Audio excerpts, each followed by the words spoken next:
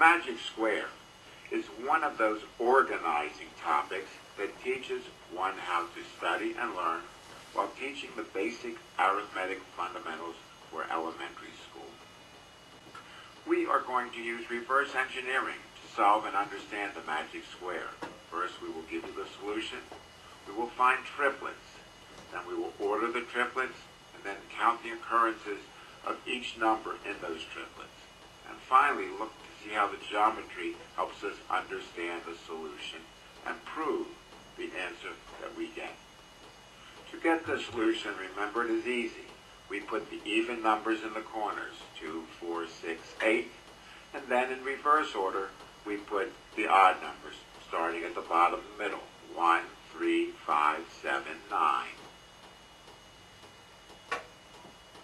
Now we go to step 2, where we find the triplets, first in the rows, then the 3 columns, and then finally the 2 diagonals.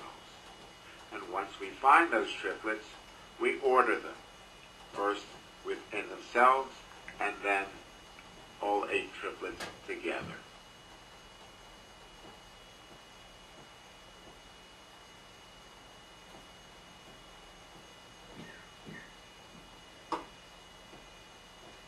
Now, out of those 8 chains, we begin taking the occurrences of each of the numbers from 1 to 9.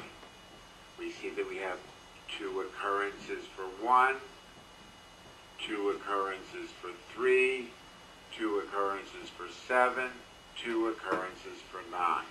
But for the even numbers, we have 3 occurrences for the 2, 4, 6, and 8. And finally, we have 4 occurrences for the number 5. We notice that in the corners of the magic square board that we can have 3 chains emitting from each corner, whereas in the non-corners we can only have 2 chains, and in the center we have 4 chains passing through it. Think about what you were shown. Review and think about it again. We are going to set up the start and let you be the creative one.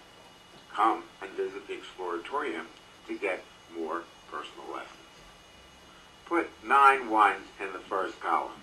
In the second column, count from the numbers from 1 to 9. In the third column, we put a number such that that number plus the other 2 numbers is 15. The first 4 rows can be thrown away since all the numbers are outside the range, leaving us with these 5. Of those, the 7, 7 can be thrown away, and the last 2 are just repeats of the first 2. We are then just left with 2 chains with the 1 in it. Repeat the process again with the 2's, except this time we will find that we have 3 chains rather than 2 chains. There is a faster way of doing this if we keep our numbers in order. We start with the third number being 9 and making sure the numbers in sequential order and add to 15. We stop until the numbers in the second and third column are the same or are in decreasing order.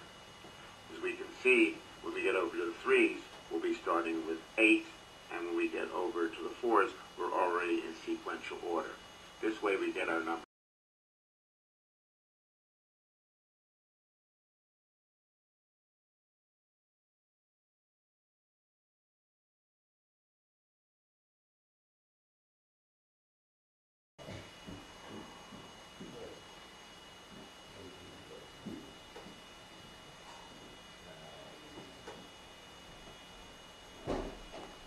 Come visit us at the Math and Physics Exploratorium website.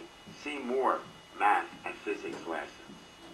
Or invite us to visit you at your schools or libraries. It's free for the residents of Dutchess County. Or send an email. Thank you very much.